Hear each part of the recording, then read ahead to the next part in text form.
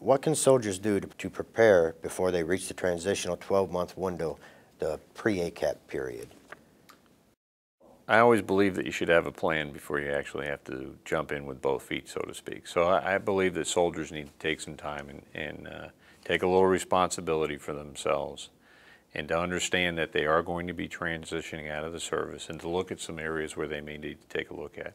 How are they doing with their civilian education? You know, where do they stand with their resume? Do they have the keys to dress successfully for an interview? Have they spoken with some folks that may have transitioned out of the Army and understood some pitfalls?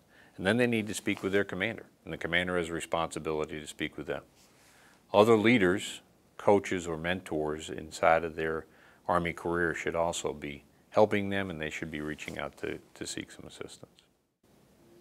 Well, typically when the Army Reserve or an Army National Guard soldier is activated for a tour of duty, that would not accommodate a 12-month transition training period because their orders aren't long enough. What advice would you have for these Army Reserve National Guard soldiers? How can they get their ACAP training? That's a great question, and we really need to be grateful for our Army National Guard and Army Reservists to continue to do what they do for our nation. However, when they're on a mobilization order, when they are mobilized for more than 180 days, they may have a more compressed schedule than the active component soldiers. So they've got to start right as soon as they get mobilized.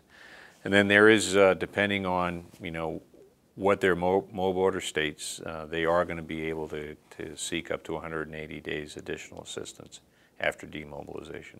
So plan early and start early.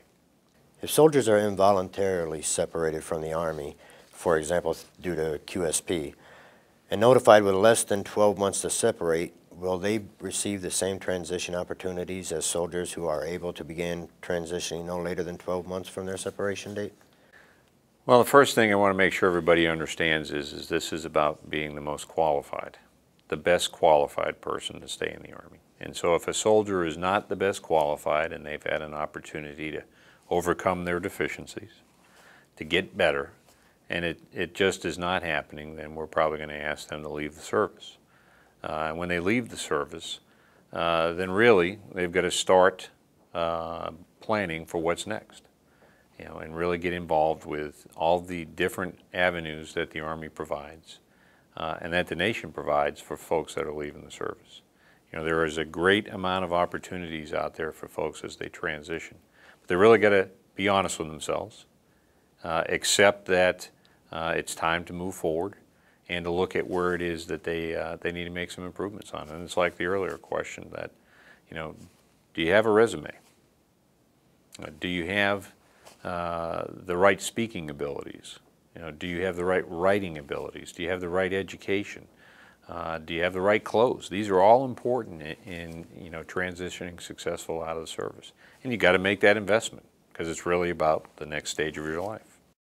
So what are these different paths that are being prepared for soldiers as they begin their transition? You know, we're looking at expanding our tuition assistance program. We've done a great amount of work with the Veterans Affairs and the Department of Labor to bring together the different resources that are out there for service members, in our case Army soldiers who are leaving the service, to find greater opportunities. We're working on a portal that's one-stop shopping that allows folks to go to one place to gather the information and to apply, and it's also for employers to have one place to submit their jobs.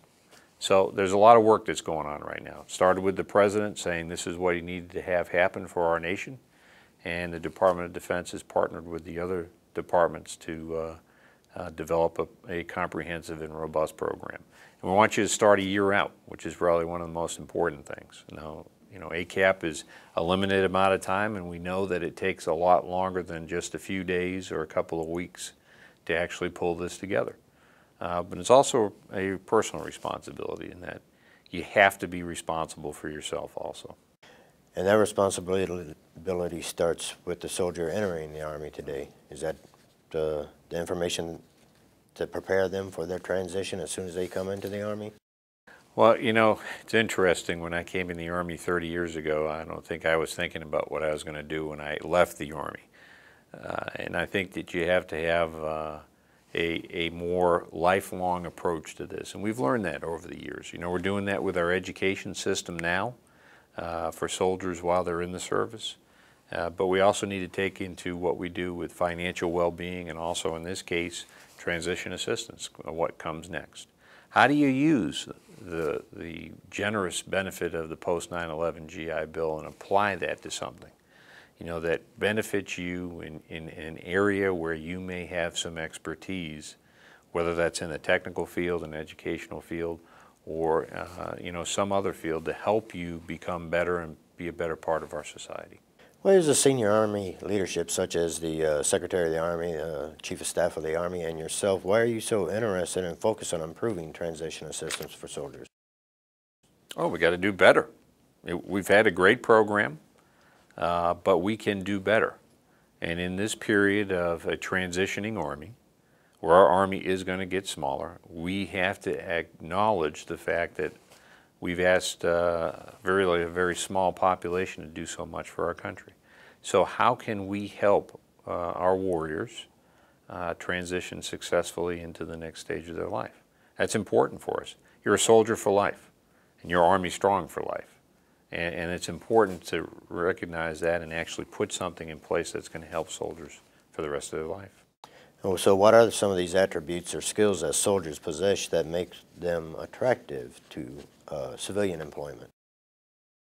Well, I think one of the greatest attributes is our Army values, you know, and how we have inculcated that into soldiers to say this is who we are, and then to live those Army values and hold people accountable. And obviously discipline, motivation, willingness to get the job done, a never quit attitude. You know, those things are all areas where our civilian employers are interested in and want. So you've already got somebody that's got those skills. Why wouldn't they be the better candidate for a job?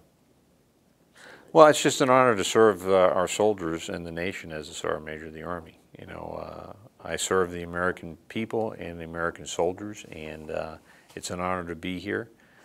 We're going to get better with transition assistance. We will. And a lot of effort and a lot of resources are going to make this program even better than what it is today. So look forward to the future.